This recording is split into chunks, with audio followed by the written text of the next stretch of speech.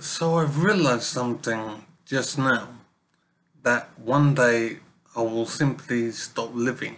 I will just die. My heart will stop beating and I will be dead. And I haven't appreciated this before. It's obvious, of course, but it never occurred to me just exactly what that meant and how it would be and what it means. My heart has been beating for 48 years. And non-stop is just go on with it. And I have never thought about it really. And it is kind of amazing to know that 48 years has passed and it's constantly beating. But one day it will just stop and I will be dead. And that is inevitable. But it's kind of amazing to me to realize this now.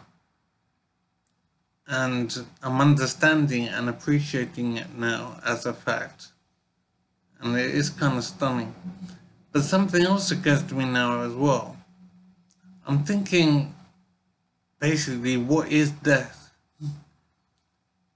It seems to me that death is the heart stopping. And then you die. But I'm wondering, could we stop death from happening with an artificial heart that constantly is working? And so, in other words, could death be prevented by using an artificial heart? Is it correct to say that death is simply the heart stopping and that's why you die? Is that what death is? That the whole of what death is? Because if it is, it seems to me you could use an automatic machine to run the heart.